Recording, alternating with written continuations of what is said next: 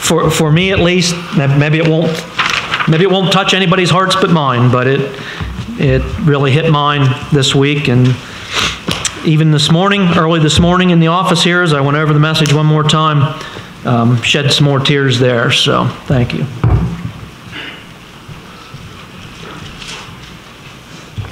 We're picking up. Of course, the last time I only made it 2 verses. So we're picking up at 2 Timothy chapter 4, verse 3, and I'm going to read verses 3 and 4 to start with here. 2 Timothy 4, verses 3 and 4 say, "For the time will come when people will not put up with sound doctrine. Instead, to suit their own desires, they will gather around them a great number of teachers to say what their itching ears want to hear. They will turn their ears away from the truth and turn aside to myths." So we had seen in verse 2, and of course I still have my shirt up here, Preach the Word shirt, but I will be taking it down now. But we saw in verse 2 that the Word is to be preached to confront people, to convince people, to convict people, to correct people who are holding wrong doctrine, who are holding wrong beliefs, who are sinning. We also saw that in verse 2 that the Word is to be preached to rebuke. It's to be preached to reprimand and warn with the threat of consequences. The Word is to be preached to express strong disapproval. The Word is to be preached to criticize sternly with the possible threat of punishment. The Word is to be preached to point out sin and to call sin what it is, and to tell those who commit it that they are wrong, and to call them to repent of their sin. And we saw that the Word is to be preached to come alongside of people to encourage them to live righteously in their lives and correct their sinful beliefs and behaviors. But then we get to verses 3 and 4, and when the Word is preached in this way, what's still a big problem? It's not a rhetorical question. What's still a big problem according to what we read here in verses 3 and 4? People don't want to hear it. They certainly don't want to obey it, even when you do preach it. That's what verses 3 and 4 are talking about here. People with itching ears want teachers and preachers to tell them what they want to hear, rather than confront them with the truth of the Word of God.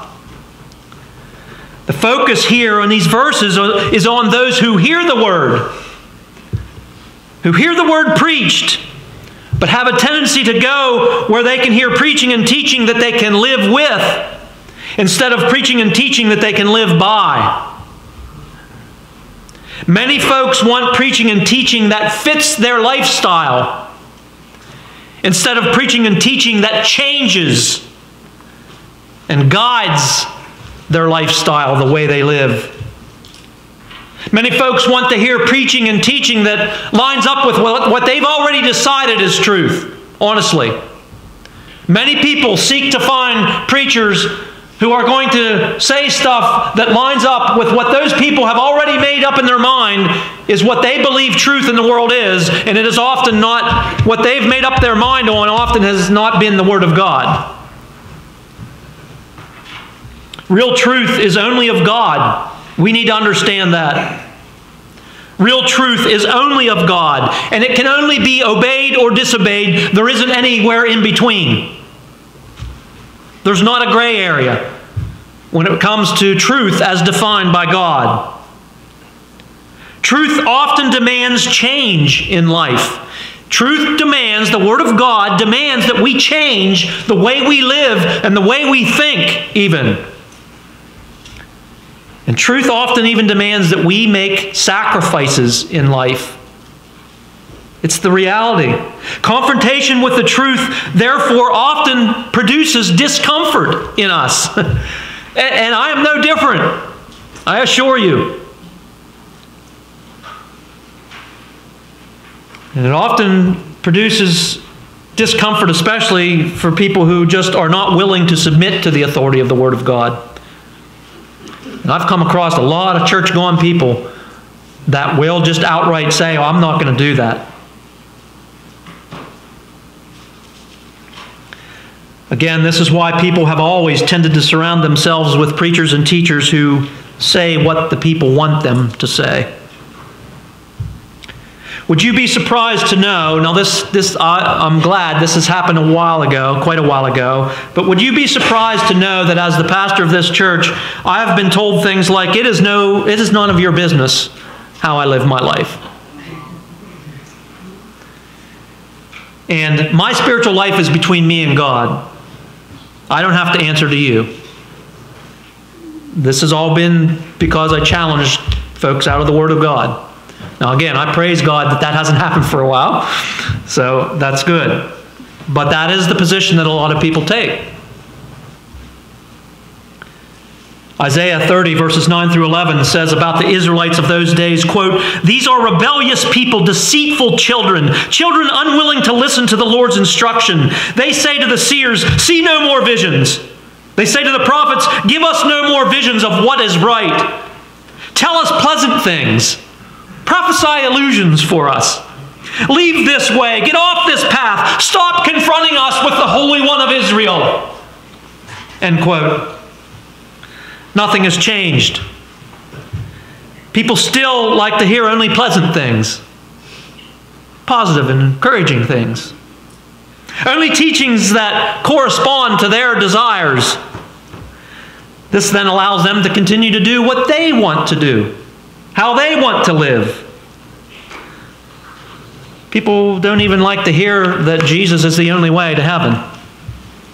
And this again includes church-going people and pastors who will not acknowledge that there is no other way to heaven but Jesus. They will say things like, well, devoted people to other faiths, I think, there's this multiple paths to God thing. That is contrary to the Word of God. Any of us, then, too, is susceptible to getting offended because we get our toes tramped on, right?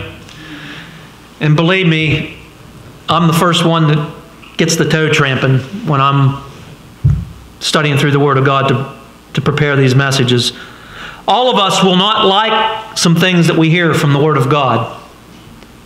Warren Wiersbe, theologian, wrote this: "It is not likely that man-made fables will convict churchgoers of sin or make them want to repent."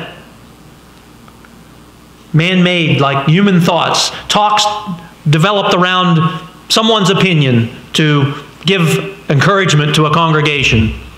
Those things will not convict anybody of sin, nor lead them to repentance.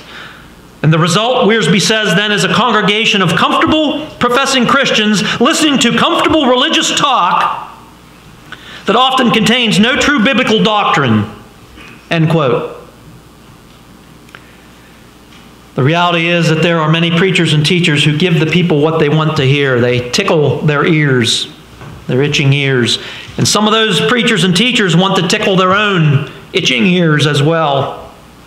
They turn away from the truth. They turn to concepts devised by people instead of those devised by God. John MacArthur wrote this, quote, "Many churches today are filled to overflowing with those who want their ears tickled with the myths of Christianity without obedience to the Word, and the many variations of focusing on self-worth and so-called positive thinking. They come to have their egos, they come to church to have their egos fed and their sins approved, not to have their hearts cleansed and their souls saved. They want to only feel good, not to be made good. And tragically, such myths serve to religiously insulate people from the true gospel and drive them even further from the Lord." End quote. Personally, I certainly believe that there are some people in churches that don't do a real good job of preaching the Word, that truly are saved by faith in Jesus, but they're going to struggle to grow in a church that is not, where the Word is not being preached. And they will often even not be living then the way that they should live according to the Word of God. But I believe there sadly are many who sit in such churches who are not even saved. It is a horribly sad deception that they are under. Always has been, since I become a preacher, one of the saddest things for me to see countless people who think that they're in good shape because they come to church a certain amount. Essentially because they belong to a church or they have their butts in a pew a certain amount. It's a sad deception. Let's look at verse 5.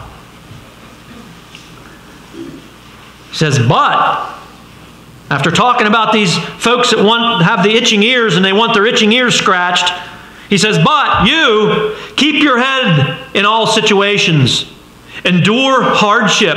Do the work of an evangelist. Discharge all the duties of your ministry, as he wrote again initially to Timothy. And then was also shared with Timothy's congregation and then began to be shared with Christians everywhere. Despite the ever-increasing resistance to truth, Timothy and all preachers, and actually all Christians, for that matter, we must keep our heads screwed on straight. We need to hold unswervingly to God's Word, the Bible. We need to even be willing to suffer. Endure hardship for Jesus, if necessary. And we all need to do the work of an evangelist. We need to proclaim the good news about who? Jesus. Every time we have a chance, and we need to look for those chances. Now, real quickly, relative to the work of an evangelist, let's not be confused. Yes, there are some people who are given a spiritual gift of evangelism. They are given by God, gifted through the Holy Spirit, to be especially good at sharing Jesus with people and getting people's attention and, being able to do that kind of thing. But understand, the Bible calls for all of us who are saved by faith in Jesus to be telling other people about Jesus. There are only so many evangelists. There are only so many preachers. The bulk of the people, the believing people in the world, are not in those positions. If it was only up to those few who are gifted with the gift of evangelism, there wouldn't be much evangelism being done in the big scheme of things. No, it's like the gift of giving. The Bible says actually that there are people who are gifted by the Holy Spirit with the gift of giving of their finances. They have this special gift that they are just enabled to be so gracious and generous in giving of their finances. But does that excuse the rest of us from not giving? No, we're all called to give of our finances and actually to do it sacrificially. But there are certain ones who are especially gifted to do it especially well. Yet we're all called to do it. Same deal with evangelism. There are some people who are especially gifted by the Holy Spirit to evangelize, but the Bible says we're all called to do it. And the fact of the matter is that all of us, the bulk of us who represent Christianity, who have true saving faith in Jesus, we are far more greater than those who are gifted with the gift of evangelism. And so we can all make, those of us who don't have the gift of evangelism, we can make a huge impact if we follow through with our responsibilities of exercising the duties of evangelism. Now I'm going to start with verse 6 here, and I'm going to tell you right now, next week, I got a lot of work to do on it, but I'm going to basically preach a sermon next week on verses 6, 7, and 8 here. We're finishing up with 2 Timothy today, but I found something that I got to develop a sermon around. He was a preacher, a Scottish preacher in the 1800s, and I found this sermon of his entitled A Prisoner's Dying Thoughts. And it might be another tear-filled week, but... and it's a long sermon, man. You think I preach long. I see what some of these guys, their manuscripts for their sermons. I'm going to try to, and some of his language, of course, is, Scottish and so forth. And so I'm going to try to boil that all down into a sermon for next week. It's basically going to be based on these next 3 verses here. So let's start with verse 6. Paul had all this stuff that he had said so far, and he said, he's starting to wrap things up here with this last Holy Spirit-inspired communication from him. He said, "For I am already being poured out like a drink offering, and the time for my departure is near." And that departure wasn't the next flight to Antioch. Paul was going to die soon, and he knew it. He knew he wasn't getting out of that jail, that dungeon. The strong urgings of the previous verses take on now a lot of added weight. They were to be, again, his final Holy Spirit-inspired words to Timothy, Timothy's congregation, and to Christians ever since. The passionate preacher, Paul, was facing the end. It was his final chance to make an impact on lives in this mortal world. Timothy and others needed to keep on keeping on. Someone needed to step up and replace he who was going to depart this world in death. And I tell you, somewhere now in the world, there's a Paul that's dying. Who is going to replace him? Who will step up their game, their Christian walk in this short life, and fill that void that that person's death will create? Who will that be? Could it be one of you? As I get older, other spiritual leaders here in church get older, who's going to replace us? Could it be one of you? Should it be one of you? Paul mentioned that he was like a drink offering being poured out. A drink offering was the pouring out of wine on the altar that was done with the daily sacrifice of lambs under the Mosaic law. You can read about it in Numbers 28. It symbolized devotion and commitment to God. It carried with it the ultimate association of pouring out of blood. Completely giving over and sacrificing one's life to God. Completely giving over and sacrificing one's life for God. We are to give our lives to God as a living sacrifice. I quoted that 1,000,000 times. Remember what book it's in at least? Yep, I'm going to keep saying it because obviously I'm not saying it enough. It's Romans 12:1. I quote that one all the time. We are to give our lives to God as a living sacrifice. The sacrifices we make to God, we don't slay animals and burn offerings and so forth. The sacrifice He requires is our life to Him, given to Him, sacrificed for Him. Paul had done so, and he faced death with hope, with peace. George Whitefield, the fiery preacher of the 1700s, said this from his deathbed: "I go to my everlasting rest. My sun has risen, shone, and it's setting. But no, it's about to rise and shine forever. I have not lived in vain. And though I could live to preach Christ 1,000 years, I die to be with Him, which is far better."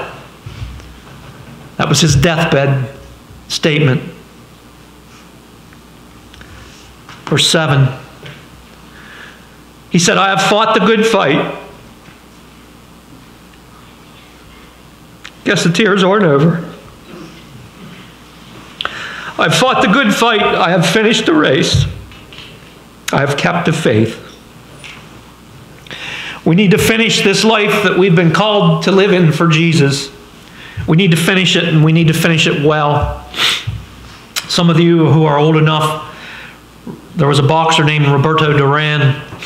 He had several, it might have even been 3 different fights with Sugar Ray Leonard, and he infamously, in the last fight, he just quit. He just said, "No mas." He just quit, gave up. It's not to be that way. And if you've ever seen the video of an Olympic runner from a number of years ago now, he'd already came back from an injury from the previous Olympics, recovered from that, trained for the new Olympics, started out on his run and tore a hamstring. And he hobbled his way. He finished that race. Obviously finished last, in great pain. That was one, if you ever saw the video, his dad actually ran down out of the stands and ran along with him. We need to fight the good fight to the end. J.C. Ryle wrote this: "Let us settle in our minds that the Christian fight is a good fight, a really good fight, truly good, emphatically good fight." We only see part of it now. We see the struggle, but not the end. We see the campaign, but not the reward. We see the cross, but not the crown. We see a few humble, broken-spirited, penitent, praying people, enduring hardships and despised by the world, but we see not the hand of God over them, the face of God smiling on them, the kingdom of glory prepared for them. These things are yet to be revealed, but let us not judge by appearances. There are more good things about the Christian warfare than what we can see." End quote. Brothers and sisters, we need to fight the good fight, and we need to keep the faith until the end. We need to finish our race. We need to stay true to living the Christian life and following the Word of God, learning it and following it, doing it,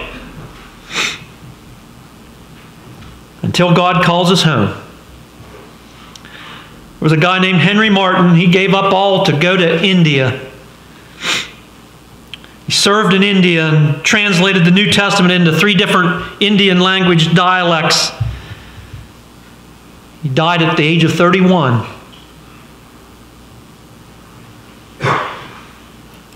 Doing all we can and giving up everything for God doesn't mean we're going to live a long life.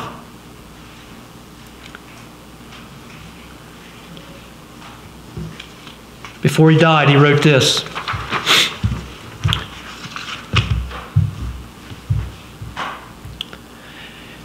"And when I am dying, how glad I shall be that the lamp of my life has been blazed out for thee.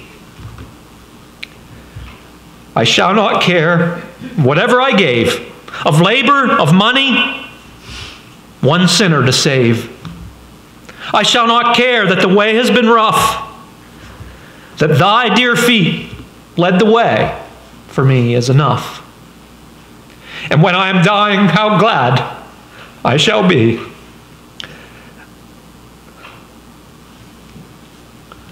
that the lamp of my life has been blazed out for thee."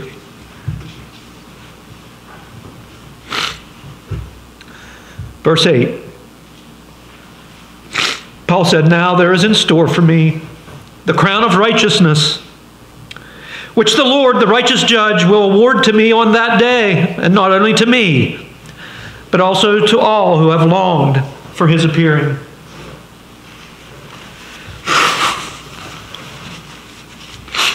All of us with true saving faith in Jesus can look forward with great anticipation to the day our Lord Jesus Christ awards us with the crown of righteousness. That crown of righteousness he will eventually give us is his sinless perfection, the complete righteousness of Jesus. That will be our victor's crown. The Greek word was Stephanos. It was used of the athlete's victory laurel, that laurel of leaves that you maybe see in old pictures back in those days that the athletes were given. Imagine that we will one day be sinless, without sin at all, finally and completely transformed and conformed to the image of Jesus.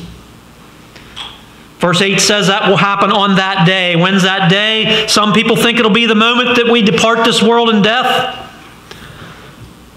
That Paul referred to his imminent departure as being that day. Others believe it will be at the judgment seat of Christ, the Bema, when Jesus will give varying rewards to people. But my problem with that is those rewards will be based on what we did with our salvation, and we don't receive righteousness because of what we did. So I really don't think that's it. Still others see that day being the rapture, the moment that we receive our glorified immortal bodies. Again, it seems to me that the crown of righteousness which we will receive is in fact the perfect righteousness of Jesus. I can't imagine that we go from this life when we die. It says we will be with the Lord in heaven. I can't imagine that we'll be there still as a sinful person. I think we will be there as a completely perfect righteous person. And so I think it has to be when we die, when we go to be with him, we will receive our righteousness. In any case, whenever that day is, all true believers will receive our victor's crown. That crown right now is securely stored in heaven, protected by God himself until that day. What a great hope that is. We should long for the appearing of Jesus. Verses 9 through 12. Paul says, "Do your best to come to me quickly. For Demas, because he loved this world, has deserted me and gone to Thessalonica. Crescens has gone to Galatia, and Titus to Dalmatia. Only Luke is with me. Get Mark and bring him with you, because he is helpful to me in my ministry. I sent Tychicus to Ephesus." So in verse 9 and again in verse 21, Paul urged Timothy to come to Rome quickly. I think again, Paul knew he didn't have much time left. The delivery of this letter to Timothy and then Timothy traveling the whole way from Ephesus to Rome would actually take months. Paul could easily be executed before Timothy got there, and truth is, he may have been. We don't know. We don't actually know if Timothy ever got there before Paul died or not. Demas was previously mentioned by Paul as a fellow worker of the Lord in Colossians chapter 4 and in Philemon, the book of Philemon, but he deserted Paul for the safety, freedom, and comfort of Thessalonica.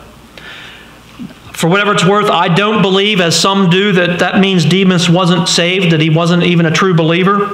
I think in the face of trouble and danger, he chose personal safety. I think he chose his personal comfort over being with Paul. And I think before we're too critical about Demas, I think we should think of the times that we have failed to stand up for Jesus, or even stand up for a fellow Christian who was being made fun of or whatever, especially when the worst we would have faced was also just being made fun of. Nothing is known of the guy named Crescens that's mentioned here. He and Titus, and of course we know about Titus, he wrote the New Testament book of Titus. They were both apparently sent to minister in the regions of Galatia and Dalmatia. I say that they were apparently sent there to serve, not that they fled there to avoid being associated with Paul in his imprisonment. Luke was still with Paul. He had been with him during his first imprisonment in the house arrest in Rome. Timothy was to bring Mark, that's John Mark, the cousin of Barnabas, when he came to Rome. John Mark and Barnabas, of course, had started out with Paul on a missionary journey, but then what did John Mark do? Yeah, in the early part of the journey, he decided that wasn't for him, and he abandoned him and went back home. And Paul and Silas actually ended up, or Paul and Barnabas ended up in a disagreement with that, over that pretty severely, and actually went on 2 different journeys. But by now, John Mark must have proven himself, because Paul says here that he was helpful to him. Tychicus had been sent to Ephesus. He may have carried this particular letter to Timothy in Ephesus. He had previously delivered letters of Ephesians and Colossians. Some think Paul might have also asked Tychicus to fill in for Timothy as the pastor of the church in Ephesus while Timothy left there and came to Paul. But it's just speculation. Verses 13 through 15.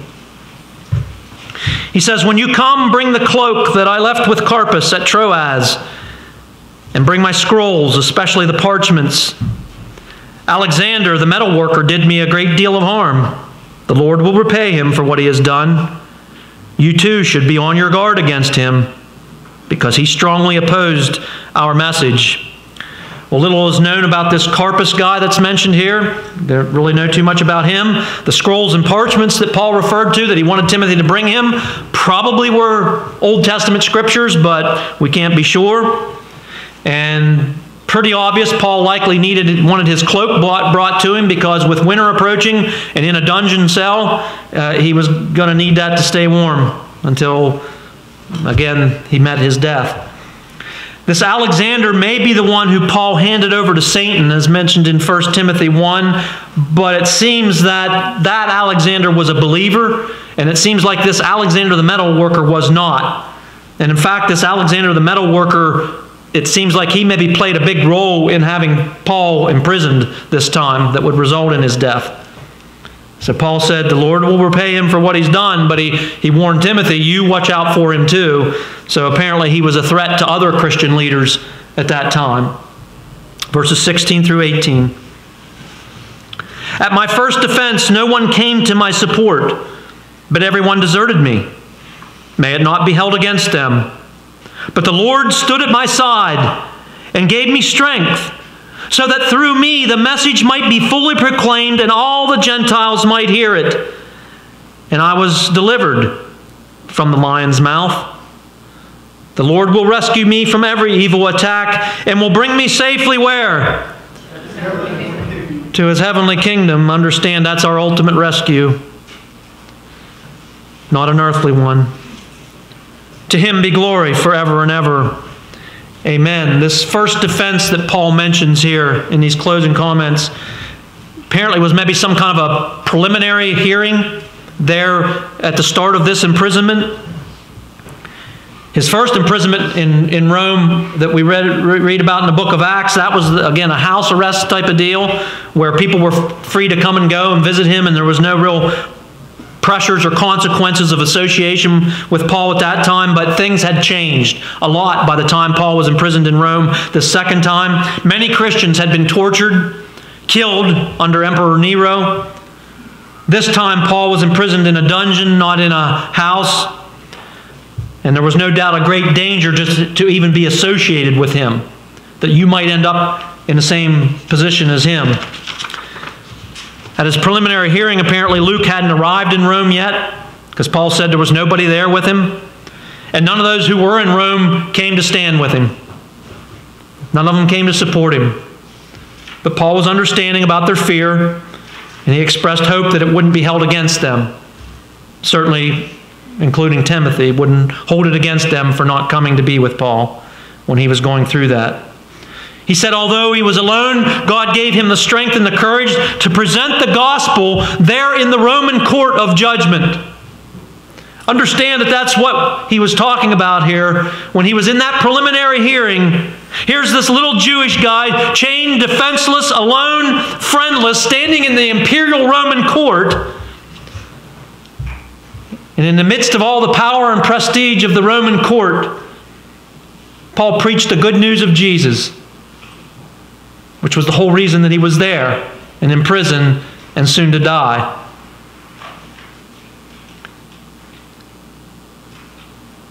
Paul knew his death was coming, but he noted that at that preliminary hearing, he easily could have been killed there or right after that, but God once again preserved his life for a period. He still wasn't done with him. But now, with his death nearing, Paul claimed the ultimate deliverance from evil that, again, all of us can claim, that even in death, God delivers us from evil, for He brings us to His heavenly kingdom. In earthly death, the Christian actually experiences the ultimate victory. That is the reality. I get the sadness of death as much as anybody else. But we do need to understand that actually our earthly death will be our ultimate victory, because we will forevermore be in the presence of God Himself, and we will be sinless, and we will never suffer all the stuff that we suffer in this life, however good it often is. It's filled with sorrows and pains and struggles, and one day we will be delivered from all of that.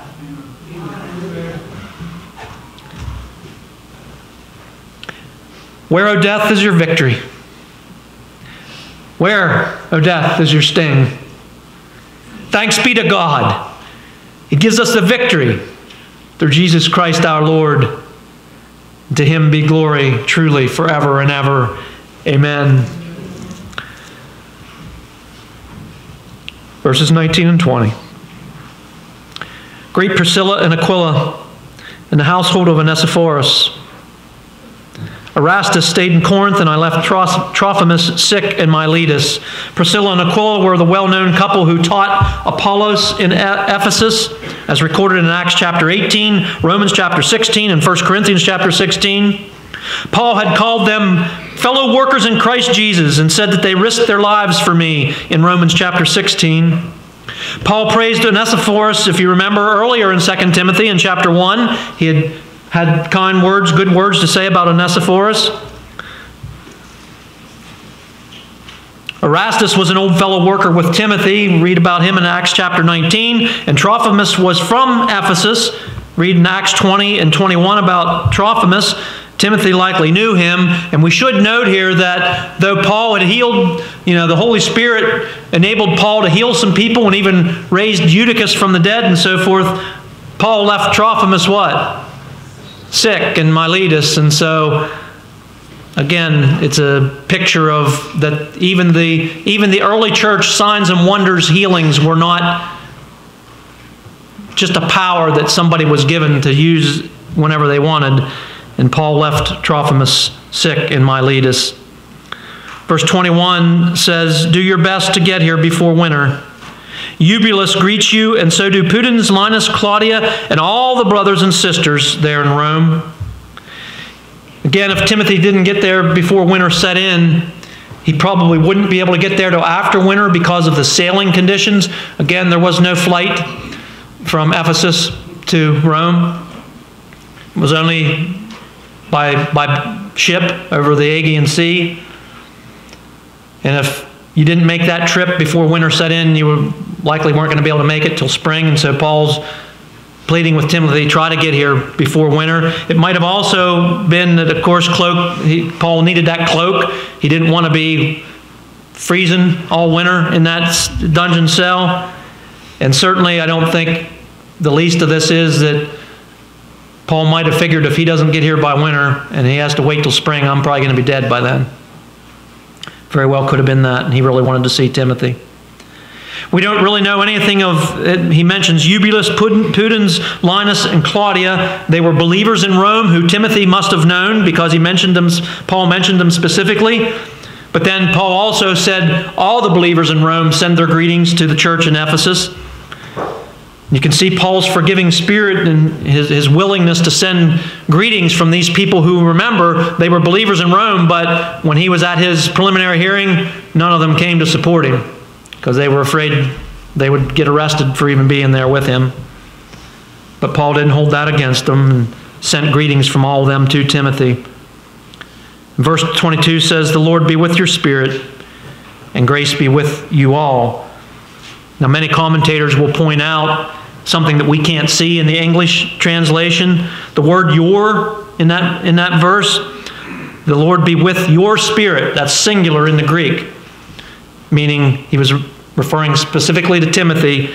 The Lord be with your spirit. But then when it says grace be with you all, that you is plural in the Greek. And so it's another example of how Paul intended this letter to be read to all the church members there in Ephesus, and then eventually it got shared with other Christians, and still to us today here, we see these final Holy Spirit inspired words of Paul, and we can understand certainly that his greeting to us would have been, or his departing comment to us would be, grace be with you all.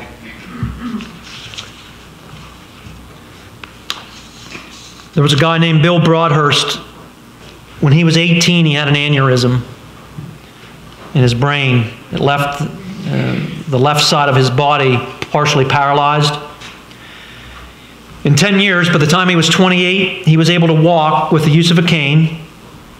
And he was still hampered by a kind of a stiff-legged limp, it's described as, but he returned to trying to run. He had been a runner. And for 10 years, he had trouble even walking, and he still had some trouble, but apparently with a hobbled kind of a gait, he returned to running some. And he entered a 6.2-mile running race in Omaha, Nebraska. Now, I actually, believe it or not, used to run some races like that. They were 6.2 miles is a 10K, 10 kilometers. And I think the last one I ran was in Tyrone, I believe, but that was a long time ago. That won't be happening anymore. So he entered this race, and as the starting gun sounded, famous marathoner Bill Rogers was at that race. Some of you, again, maybe especially older ones, would remember Bill Rogers, famous marathoner. He was in the race. He quickly took the lead. Bill Broadhurst quickly fell far behind. Bill Rogers won the race. He covered the distance in less than 30 minutes. 6.2 miles in 30 minutes. Now, I never approached that when I was running it. Other professional runners were not far behind, and joggers and weekend runners finished the race in an hour or so. The stragglers finished in 2 hours. After 2 hours and 20 minutes, Bill Broadhurst is still trying to get there. There was no one in sight. His left side felt numb. A child, seeing him struggling alone by himself, yelled out to him, "Hey, mister, the race is over. You missed it." Broadhurst's body screamed with pain, but he kept going. He wanted to finish the race. 2 hours and 30 minutes after the starting gun, the sky was darkening. The police were gone. There were no crowds left in the street. Broadhurst's limp worsened, and his left leg was almost dragging as he hobbled along, pushing himself toward the end. He began to wonder if it was really all worth the effort. Everything hurt. Finally, he saw the ending point of the race, but as he hobbled along, he saw that they didn't even have the finish banner, the banner, you know, that you always cross through to end the race. They had taken it down and packed it away already for next year's race. There was nobody around. The place was deserted. His heart sank as he realized how far behind he was. How long ago the race had ended. And on the dark street with no one watching, what difference would it make if he crossed that imaginary finish line? But he did.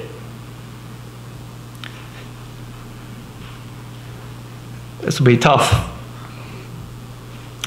As he crossed the finish line, from out of the alleyway stepped Bill Rogers, the famous marathoner, who was, by the way, had always been Bill Broadhurst's hero. Bill Rogers was hiding in the alley with a couple other people, small group of people. And as Bill Broadhurst stumbled across the finish line,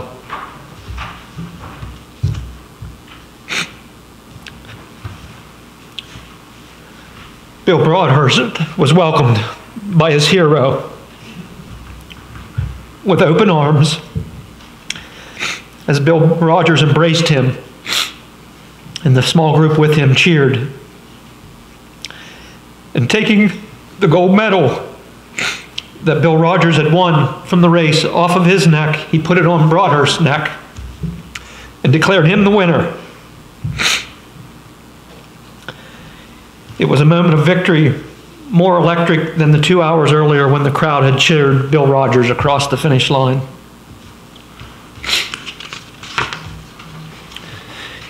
It's more than just a storing personal situation. We should be able to relate to it because all of us with true saving faith have a great hope. Soon after the struggles and weariness of this life, we will also cross the finish line, and we will meet our hero, the Lord Jesus Christ. As we step across the finish line, he will step out, not from the shadows, but from the blaze of his own glory. And he will give us the gold medal, the victor's laurel wreath, the crown of his own righteousness. For he has run the race before us, and he has done so perfectly. Well done, good and faithful servant, he will say to those who endure to the end. I heard an old story about a Savior who came from glory, how he gave his life on Calvary to save a wretch like me. I heard about his groaning. I heard about his precious blood's atoning power. And then I repented of my sins, and I won the victory. And I heard about his healing, and I heard about his cleansing power revealing. I heard about how he made the lame to walk, and he caused the blind to see. And then I cried, "Dear Jesus, come and heal my broken spirit." And somehow, Jesus came and brought to me the victory. And I heard about a mansion that he's built for me in glory. And I heard about the street of gold that's out there beyond the crystal sea. And about all the angels singing. About that old redemption story that has been told for so many years. And some sweet day, I'll sing up there the song of victory. Victory in Jesus, my Savior, forever. He sought me out, and He bought me with His redeeming blood. And He loved me before I ever knew Him. So all my love is due Him, because He plunged me to victory beneath the cleansing flood of His sacrificial blood. I pray that you have that victory that Bill Broadhurst has, that was so beautifully pictured by what Bill Rogers did for him, but we have an even far greater, an infinitely greater hero awaiting for us to stumble across that finish line. And boy, if you're like me, sometimes it really is a stumble in this journey. But when I stumble across that line, my hero is going to be there with open arms, because He gives me the victory, and He will give me my crown, His righteousness. An unimaginable thought. The closing hymn is 353, Victory in Jesus. Victory in Jesus. Please stand as we sing.